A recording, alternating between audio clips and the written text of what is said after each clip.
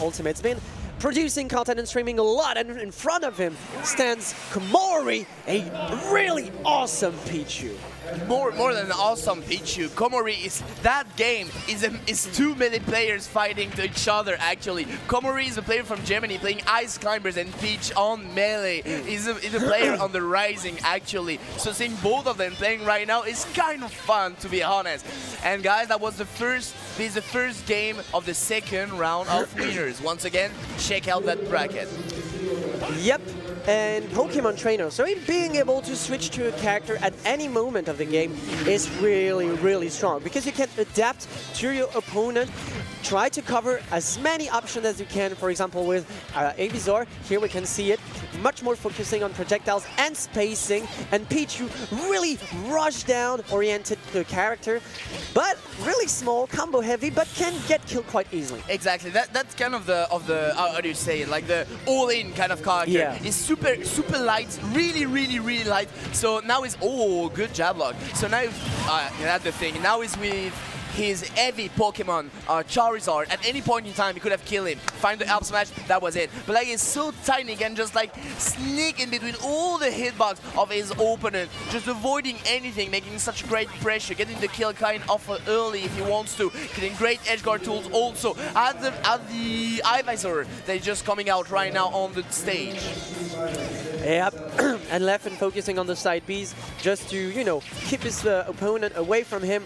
Pichu wants to get in your breathing room, and here comes the edge guarding situation, of course, switches back to Charizard, but this SD here, unfortunate, really unfortunate for Komori. Yeah, a bit sad. Now staying to Charizard, not wanting to get killed early with his Squirtle, and now this is 3 stocks to 1. It will just like build even more damage to keep his advance, keep his lead during that game.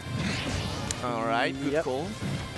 Really good call. He's trapped at the ledge. Up smash to see if he can cover something like a offensive option. Oh, side B.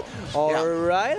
Yeah, don't jump too much in front of a Charizard. Yeah. Don't jump too much, because as soon as you can see like a laggy move, will just like Flare Blitz right away. But he ran after shielding that Flare Blitz after the game, and that was it. Now we're at 64%. That can be the grab and the up B as he showed us, and take care of the dare. Unfortunately for Komori, just get trapped under the stage. Yeah. JV3. One thing also to note is like the side B of Ivysaur are two things. First, a very good projectiles that can keep up distance. It's a fast projectile that you can spam and moving with it, you know? It's really good. But also, if you hit your opponent, you send him in a perfect upward direction. And with Ivysaur, oh boy, you want your opponent to be upward, just above you. For the up air, for the up B, or even for the landing, never mind. But it'll catch those, it will catch those. So the projectile of Ivysaur is just so good. Yeah, of course, and on top of that, it gives you enough time to switch to another Pokemon if needed. Really, this projectiles, man, is something. Here we go, back on Pokemon Stadium, I believe, yes. I mean, it's a Pokemon match, that's normal. Of course, yeah, what would you expect from a Pokemon match, right? Squirtle against Pichu. So Squirtle, kind of a combo-heavy character, like Pichu, okay, got trumped, yeah. You can actually footstool Squirtle and he goes into this animation. It's not easy to do, but it did. Crazy good, crazy good. All right. Water type against the electric type. All water type matter. Reflecting back on the Beast 6.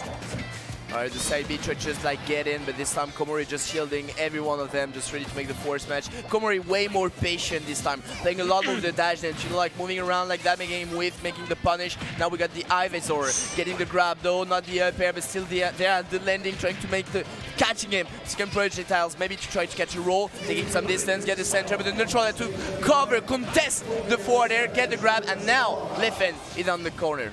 Yep, he's cornered here, but Ivysaur is kind of a mid-weight character, so not so light.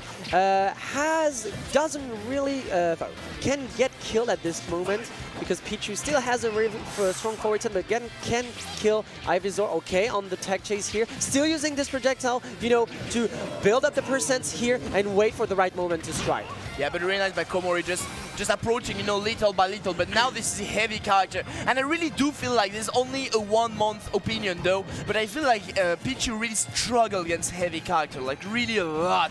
So Zach can be with just one fair, going on the side platform, just falling down, making that glow on that tiny and cutie Pichu. I mean, this platform, like this forward air was covering so many options from Pichu. We're a really smart choice from Leffen here, and he'll stick to the Charizard because really heavy character won't get killed. That is early, yes, abusing the up smash to build up some percents here. Up tilt, up air to threaten the Pichu, and he's already at the ledge.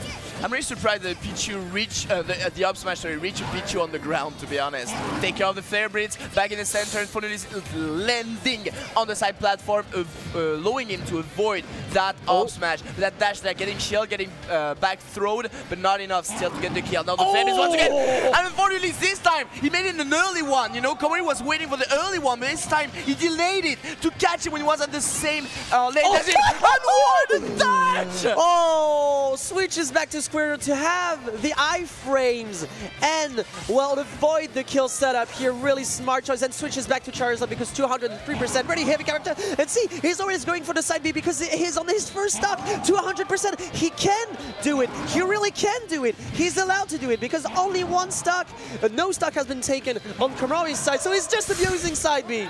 He's just abusing side B. It's just. Leffen sometimes is a kid. He is a kid. I'm letting you know that right away. He is a kid, ladies and gentlemen. And he's going right away for the side B, forcing the shield, getting the grab and making that up B. I love how he conditioned, by the way, his opponent to get that grab also, because he made like during the whole first, second stock with Ivezor, he was just like throwing up projectiles.